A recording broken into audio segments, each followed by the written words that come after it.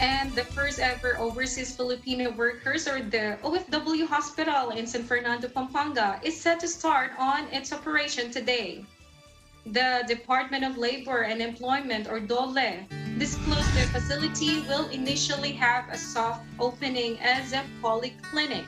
It noted the facility is expected to become fully operational as a hospital by the end of June, and 100-bed medical facility is built on a 1.5-hectare land parcel donated by the provincial government of Pampanga.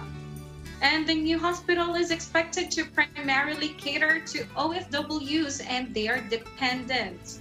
President Duterte led the inauguration of the facility on Sunday as part of the Labor Day celebration of Dole in Pampanga.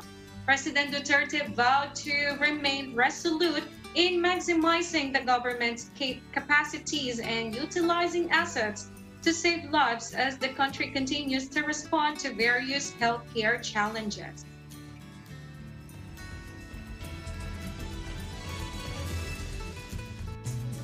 And more updates around ASEAN region will be back. Stay tuned.